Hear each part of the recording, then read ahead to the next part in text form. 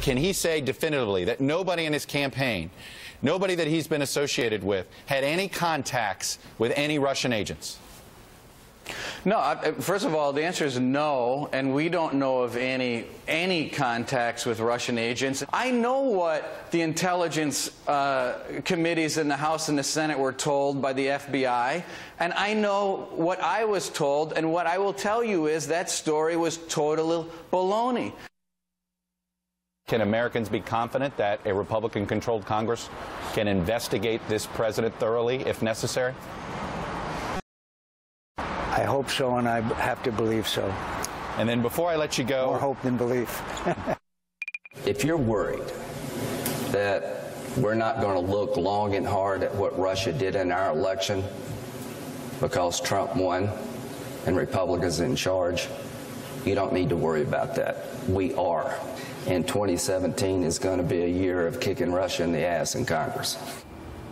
So a Senate aide now confirms to NBC News that the bipartisan leadership of the Senate Intelligence Committee has sent letters to more than a dozen individuals, agencies, and organizations, directing them all to preserve records relevant to the committee's investigation into what Russia did in the context of the presidential campaign. Mike, Reuters is now say they have matched the New York Times reporting, which I think is the biggest story in all of these over the last several weeks, saying that there were these contacts, they claim, between Trump associates and Russian intelligence officials, not diplomats, but intelligence officials during the campaign. You saw there, Reince Priebus denies it.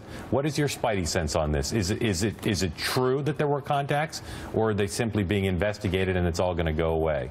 Listen, the FBI doesn't fool around, and you don't get leaks out of the FBI unless there is something to the leak. So you have FBI field offices in Pittsburgh, San Francisco, and FBI counterintelligence teams in Washington, D.C., all honing in on one specific thing: contacts between Trump's people during the campaign and the Trump administration today. We've had Mike Flynn already leave because of something having to do with Russia, obviously. Now you have the president's own personal lawyer, Michael Cohen, a lawyer outside of government, acting as de facto Secretary of State.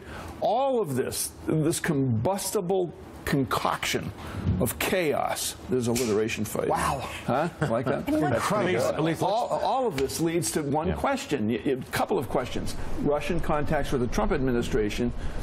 What does Rex Tillerson, the Secretary of State, where is he in all of this?